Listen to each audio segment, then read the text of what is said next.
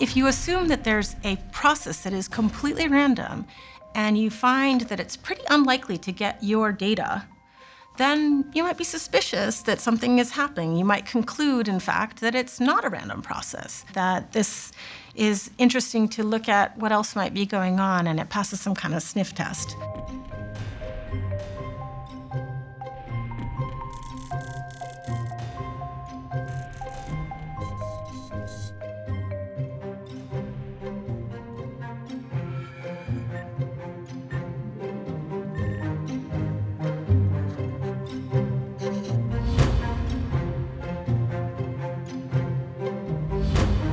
Statistically significant.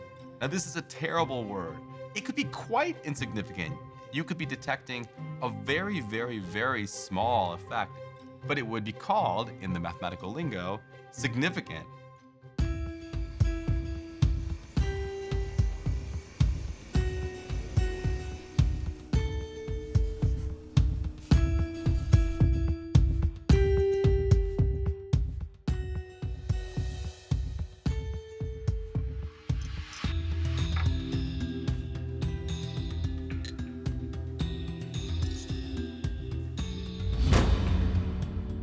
P-hacking is when researchers consciously or unconsciously guide their data analysis to get the results that they want. And since 0.05 is kind of the bar for being able to publish and call something real and get all your grant money, it's usually guiding the results so that you arrive at that P of 0.05.